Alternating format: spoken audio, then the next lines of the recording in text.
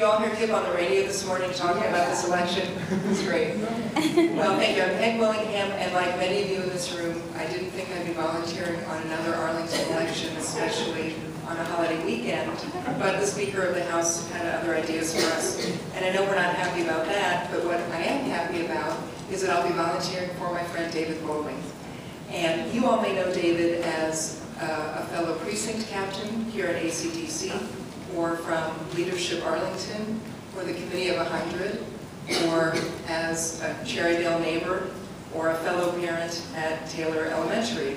Speaking of school-aged children, David's family would have loved to have been here tonight, but the Speaker of the House of Delegates didn't give him a chance to come back from visiting family in Japan in time, so that wasn't possible. The things that I like and respect about David include his service as a trust buster, as an attorney in the Department of Justice's Antitrust Division, standing up to corporate overreaching, which we've seen this week and recent weeks we need more than ever.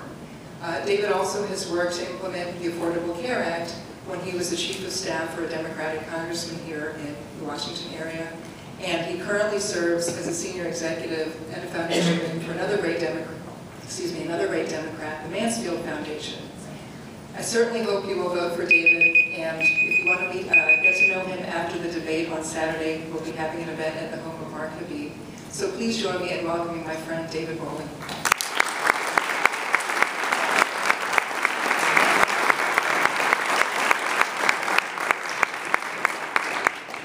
Thank you so much, Peg. And before I get started, of course, I want to echo the comments of everyone in here for Delegate Brink and your great service in the House of Delegates.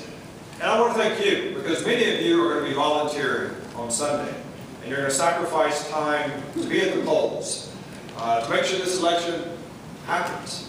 And that is a great sacrifice, so I want to thank you for doing that. And I know all the candidates would agree with me, and I want to thank you for that. I thought I'd start off by telling you why I'm a Democrat. The answer is pretty simple. I'm a Democrat because Democrats care. They're the party of the big heart.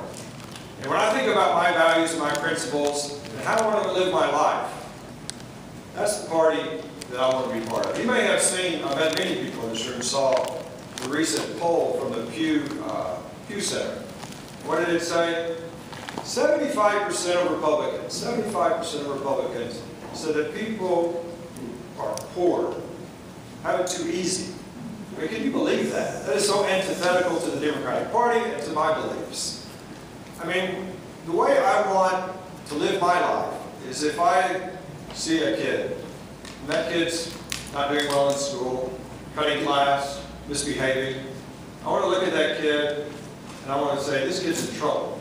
I don't want to have the view that many Republicans would have that this kid's just a troublemaker. Or if my neighbor comes to me and says, hey, I need some help, I need some financial help, that I look at my neighbor through the eyes of, my neighbor needs a hand up. Not that my neighbor needs a handout, like the Republicans so frequently do. And I'm proud to be a Democrat because of all the great things the Democratic Party has done over the decades. The Social Security Act, Medicare, Medicaid, the Civil Rights Act, which we're celebrating the 50th anniversary of this year, the Voting Rights Act,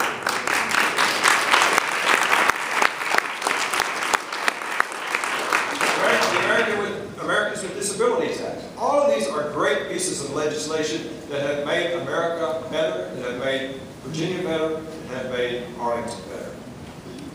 Let's be talking the talk if I walk the walk. And I feel like I have. As Peg was saying, I worked for 3 years for a U.S. Congressman, Democratic Congressman, as his Chief of Staff, helping to fight, and we fought tirelessly on the Affordable Care Act. So I felt like I walked the walk there, but more importantly, I felt like I walked the walk here in Arlington and in my neighborhood. Walking around just like many of you do, as a volunteer, knocking on doors, asking people for their vote. In 2012, for Barack Obama and Tim Kaine, knocking in Cherrydale, Maywood, Thrifton, all the different, Madison, Marshall, all the different precincts, like so many of you do. And then in 2013, again, for Terry McAuliffe and the ticket. We do this because we know it makes a difference, because elections make a difference. People's lives can be changed by elections. So the second thing I want to tell you is, why am I running? for the House of Delegates. There are two reasons.